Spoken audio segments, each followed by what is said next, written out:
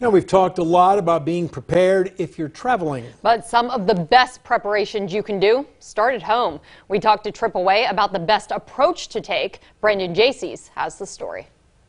Proactively maintaining your home, even before these cold snaps come, is paramount if you want to make sure that you are fully protected. Lambert said one of the biggest issues people have in this weather is bursting pipes. She offered this advice to avoid it. You want to remove all hoses from faucets. You want to make sure you know where your water shutoff valve is in your house in case there is a problem.